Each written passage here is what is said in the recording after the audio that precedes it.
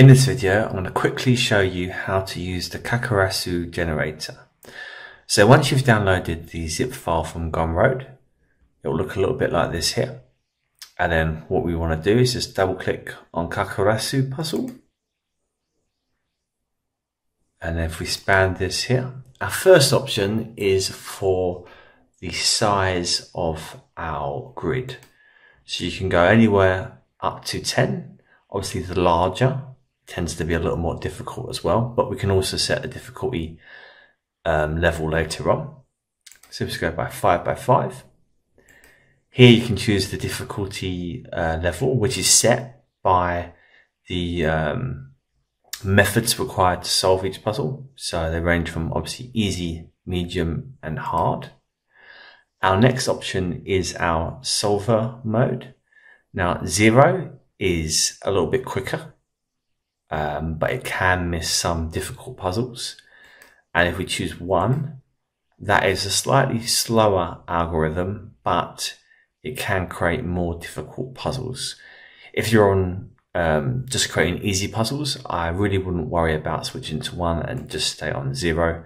It's only really key if you're making more difficult puzzles. Our next option here is to choose how many puzzles we want to create. So let's just do 100. And then we click generate puzzles. And as we can scroll down, we can see all of our different puzzles here. And then what we can do is we can make live changes to the styling. For example, we can make the grid thicker. We can choose a different color for the grid. We use a different color for the squares. And we can choose a different color for our X's as well, like so. We can also choose a font, like so.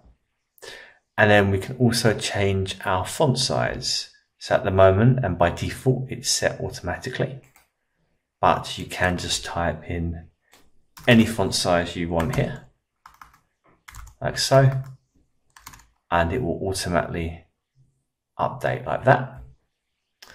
Our next option on our grid options is simply if you want a transparent background, you can toggle that on and off like so. And then finally, we have our export options. So you can export as a PNG, which you might want to do if you're having a transparent background, a JPEG or an SVG, so a vector file. And our next option is, what do you want to export? So at the moment it's on solutions. Go to puzzle, and then we export, it will export the puzzle. And if we go solution and export, it will support the export these solutions. Now what we can do here is add a title to go above each puzzle. So in solutions, so it'll be puzzle 1, 2, 3, 4, and so on, and solution 1, 2, 3, 4, and so on. We can also select the size of our image. Now this is only really key if we're going to be exporting in a raster format, so JPEG or PNG. SVG will obviously scale because it's vector, so we can change our sizing like so. And then lastly, we can choose where we want to export our puzzles to. So let's quickly export these. So we'll do our puzzles first, export all. And then we'll just, I'll do that again. I need the right title, puzzle.